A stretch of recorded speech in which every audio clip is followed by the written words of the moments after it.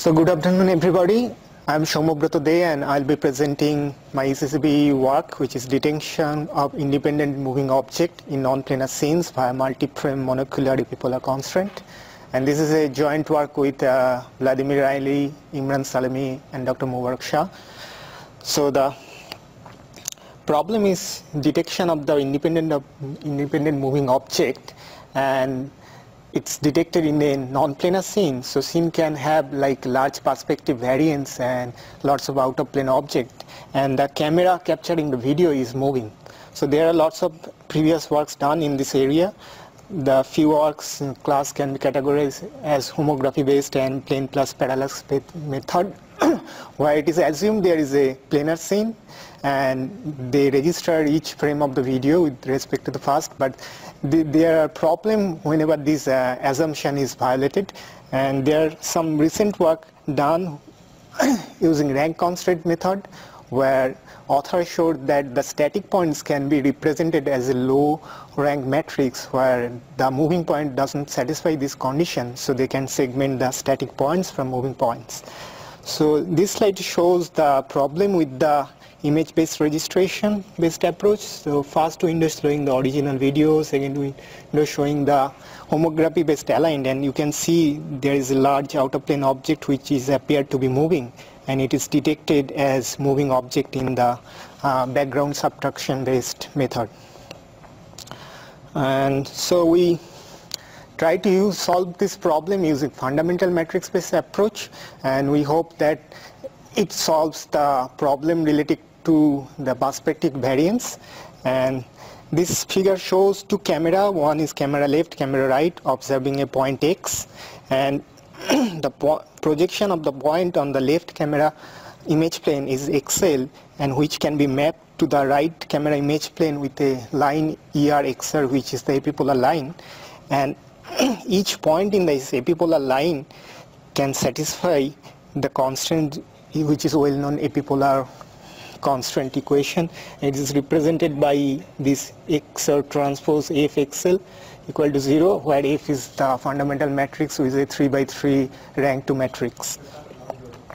And we use this constraint to find out moving object. So here in this figure we are showing one camera is moving in the space over the time, and its initial location is C0 and its location at time t is Ct, and it's observing a moving point X whose initial location is X0, and at time t it moved to some other location. So the projection of Xt on the right image plane is not anymore on the epipolar line, and that's actually violating the epipolar constraint. So if we put that x dash t in this equation, it will give a large error value, and based on that error value we can segment out the moving points. But this fundamental matrix based approach has some problem. What we showed in the paper, like it has, the detection is not robust based on different noise level and different camera motion. Also we have to calculate fundamental matrix for each frame we need to detect moving objects. So we move to a further idea, which is multi-frame monocular fundamental matrix based approach to solve the same problem. So in this figure it's showing that one camera is moving over the space observing a point X, and in each instant time the camera position changes so as the image of the point X, and so it generates different fundamental matrix for each two pair of camera position. And the goal is to find out if there is a relation between this dynamically evolving fundamental matrix or not. So we again started with the well-known equation of epipolar constraint, and says when camera is moving over the space, that fundamental matrix can be represented as a function over the time, and we represented this function as a polynomial function over the time, and the degree of the polynomial depends on the camera motion. So how smooth the camera motion is, the less number of degree the polynomial function can have. Here Fi is the 3 by 3 matrix, and we use k is equal to 3, which is the degree of the polynomial. So we have 36 coefficients, and the degree polynomial 3 means it's incorporate like 2 degree of freedom in translation of motion, which is capturing acceleration, deceleration, and 1 degree rotational freedom.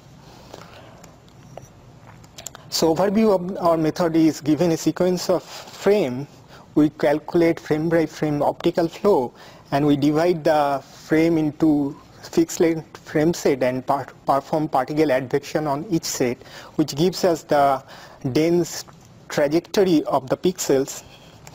And using those trajectories, we can establish point correspondences in between any two frames within the frame set, which gives us the observation matrix.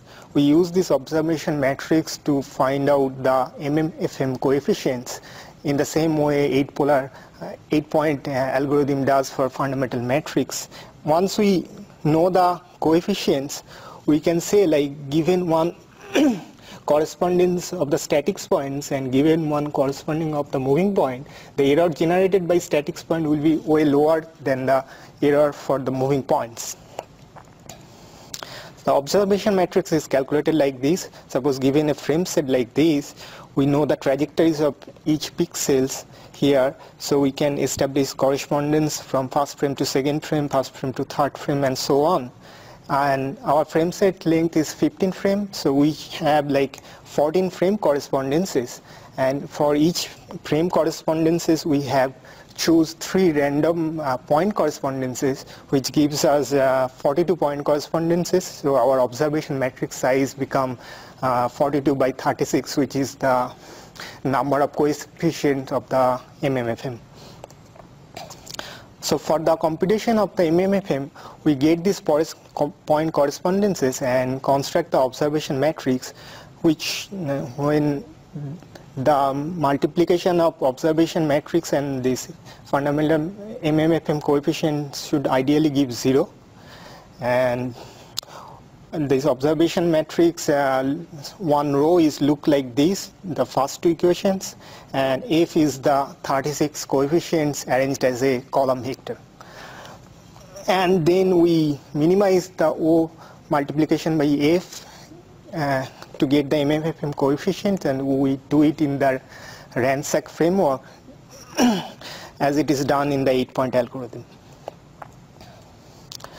So to detect a moving object given a trajectory, I trajectories like this equation, we establish the point correspondences in the trajectories like x dash I0, x dash I1, and so on, and we compute the average error for the trajectories. So it's showing in this equation. So ON is the 1 point correspondences, and it gives some error multiplying by the MMFM coefficients, and we average out for all the correspondences found in this trajectory. And this average error for moving point should be higher, and we can segment out these moving point moving trajectories to belong to a moving object. So we performed some synthetic experiments to find out the efficiency of our algorithm. So we started with some synthetic static points and moving points in the 3D space, and we project these points in different camera locations. And we use 1,000 static points for our experiment and 100 moving points, which is, and we use some kind of camera motion model to move the camera, and we project these moving and static points on the image planes and add some noise to make the experiment realistic, and use the algorithm stated just before to find out the moving objects in these image planes. So here is the result of our experiments, where the red curves are showing the detection for a fundamental matrix, and blue curve is for MMFM, and dotted line is for moving points, and continuous line is for the static points. So the first two plots showing when the camera is accelerating and when camera is decelerating, and we can see here like using the MMFM model, we can easily segment the static points and moving points using one single threshold value, but we cannot do it for the fundamental metrics static and moving points. And the second two plots showing to degeneracy case where the points are moving along the epipolar plane, and second plot is showing when camera is static, and the x-axis showing how long the degeneracy case validates. For example, for this 4, it's showing like for the first 4 frames the points are moving along the epipolar plane, and so on. So here also in these degeneracy cases our model performs good, and it can segment the static and moving points easily.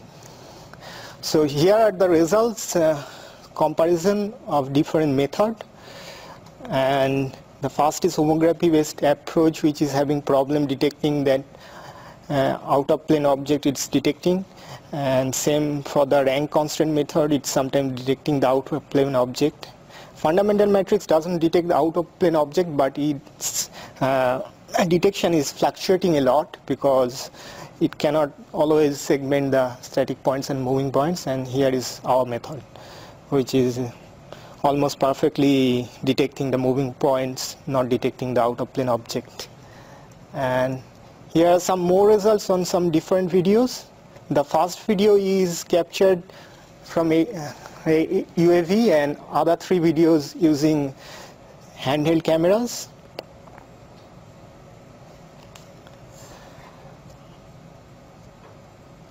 So here are the quantitative measures we use for our results. So first is FDA, which is frame detection accuracy, and the top part of the equation showing the overlap of the ground truth and detected blobs, and here is the G is the ground truth of the Tth flame and is the ith object, and it's the lower part of the equation is the total area of ground truth and detected blobs.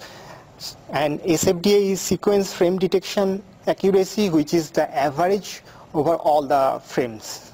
The FFDR is the false frame detection rate, which is the false detected area of all the false blobs over the truly detected blobs area.